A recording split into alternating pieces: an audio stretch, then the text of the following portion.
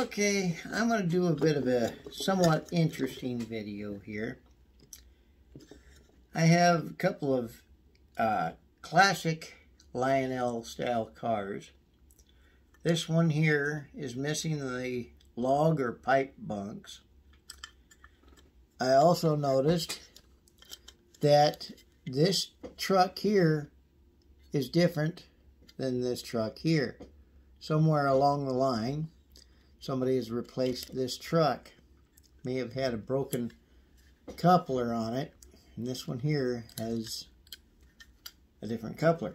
Because I have one that has the bunks on it, and both of these are a different style of truck and coupler system.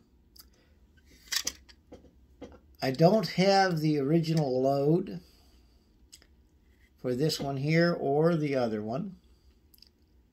I kind of wonder if there's somebody out there that does have one of these type cars with an original load that came with the car that might do a video.